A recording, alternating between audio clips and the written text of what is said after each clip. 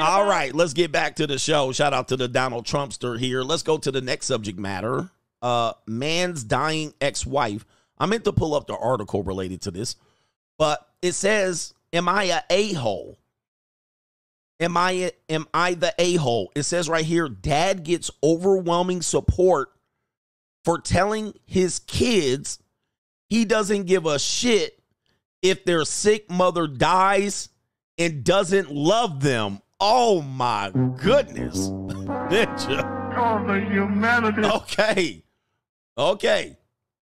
I meant to pull the article up. I'm going to have to pull up this whole story, but I'm going to give you the gist of the story based on what people have put here in the video here. And maybe you can think here. What do you think about the man? Is he colder than a Russian winter? Is he colder than the Eastern European Natasha? All right, here's the story. The father is worried he was being an asshole in this situation, but the internet unanimously decided he was absolutely in the right. Long story short, the father got diagnosed with cancer. His wife left him and took the kids not even a month after and filed for divorce and said she couldn't be his nurse. She turned the kids against him, and he made every effort for years to remain in their lives, and they eventually began to not answer him. 10 years later, the kid's mom was diagnosed with terminal heart condition, and the children all of a sudden wanted to take the dad to lunch. They asked the dad to help pay for the mom's expenses. That's when the rest of the story comes into play. Keep in mind, the mom is also remarried. All right, so the mom is remarried. So let's take all of these details in here.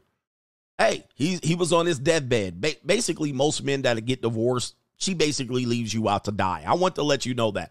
Most cases, there's some cases where the woman doesn't, and she works remarkably to keep the bond and the children and the family together, despite that you're split. Otherwise, most women are very much basically like, hey, I'm gonna leave you out to die. They will hire the assassins, and they'll spin up the toy soldiers to basically kill you and kill your name and your legacy.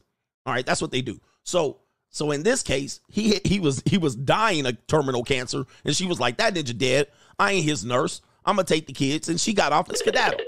Okay. All right. She skedaddled and took the kids, and what he says was the kids lost communication with the father. And I'm going to tell you, if the kids choose to do that at a certain age, hey, let them live and let live. All right. Don't try to chase them and figure it out for them. Be like, hey, it's on you. It ain't on you. It ain't on you, parents. If the kids are old enough, right? They're teenagers. They're going into their 20s and 30s. They old enough to make a decision. All right. And it is what it is. And that's what it sounded like, because the mother had time to toxically pollute the children and turn them against them. I don't know why you would turn them against a terminally ill dad. But again, most men that get divorced are basically left out there to die. And it says right here, he made every effort to see the kids for years. He tried to even come in and say, hey, kids, here's dad.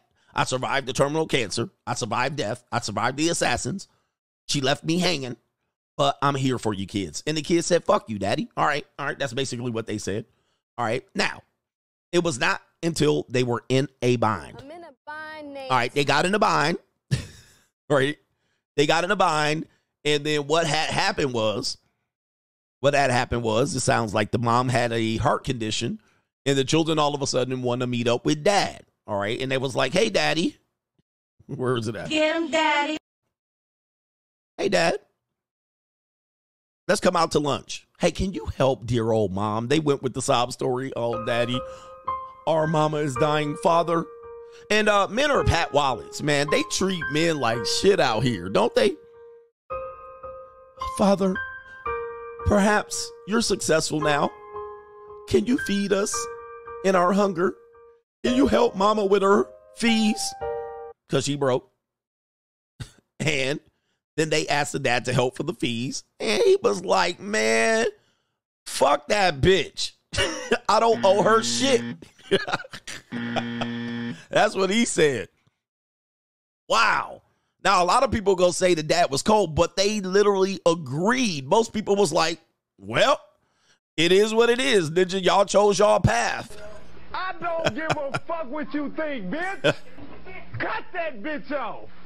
Next call. Now, most people will say the dad was cold. Do I agree with the dad on that one? Ninja, if it was even in reverse, I would agree. If it's the dad that did hell and that ninja started dying, it is what it is. You know what I mean, Ninja? Let God deal with it. That guy would deal with it. And he thought he was being an asshole, and the kids was probably shaming him. The family was shaming him. And he was like, I don't owe her shit. All right, hold on for a second. Let me see here if I can find the video here. Let me see if I can find the song. I might have to play this song. Let's see here if I can play the song. It's going to come up. Yeah, he basically said this. Westside, Bankhead. They where I'm from. Where you from, nigga? Everything y'all did, What it it been done. My true game, my shoe game. You can't touch that shit. Bitch said hollering about fuck me. Nah, fuck that bitch. Fuck that bitch. Fuck that bitch. Fuck that bitch. Bitch said hollering about fuck me. Hold up. Nah, fuck that bitch. Fuck that bitch. Fuck that bitch. Fuck that bitch. Bitch said hollering about fuck me. Hold up. Nah, fuck that bitch.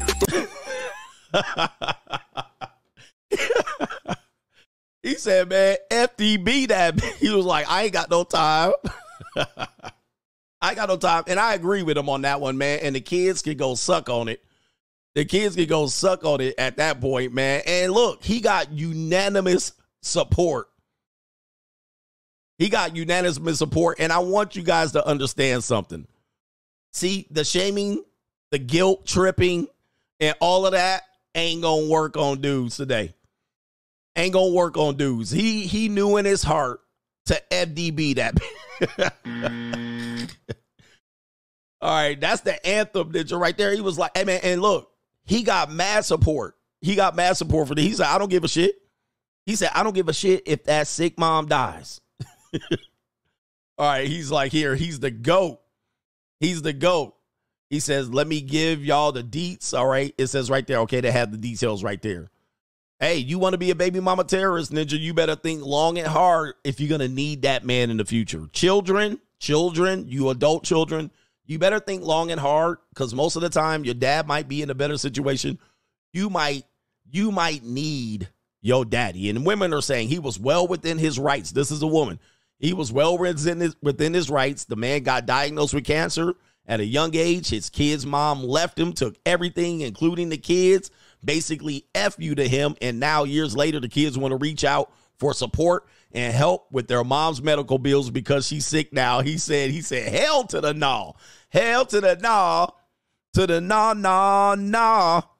Nah, man. Hey, man, people better think long and hard of how you treat people.